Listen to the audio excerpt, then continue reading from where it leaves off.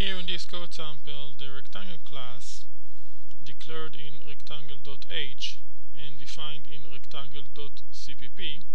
Here we can see the usage of the this variable. This always holds the address of the current object, the object on which the method is currently executed.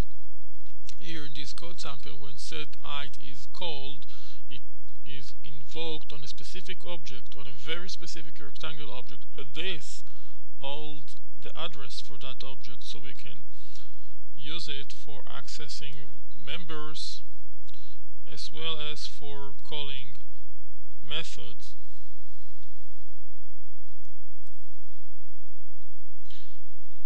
The main function just creates a new object and print out its area to the screen.